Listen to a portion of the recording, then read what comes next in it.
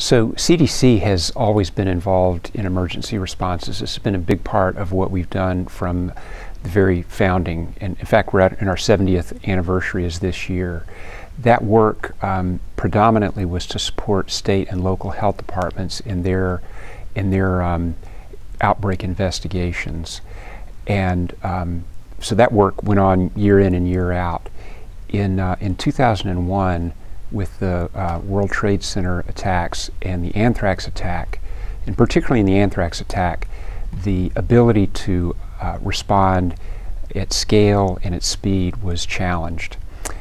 Our office was formed after the anthrax event to really be able to operate very quickly in very complex situations and really bring speed and scale to those emergency responses to control outbreaks as quickly as possible.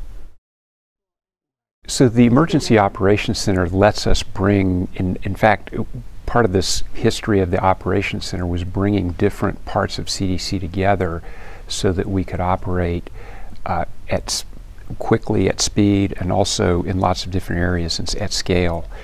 Something that was challenging during the anthrax event of 2001, and something that when a big emergency occurs, there's a decision process about whether we should activate the Emergency Operations Center, and the kinds of things that go into that are how many cases do we think there'll be, how many jurisdictions within the U.S. or outside the U.S. are involved, how many centers have expertise that need to be brought to bear, and what are the communication needs that the event will create, so that we can have a single message and also have all the information together in one place.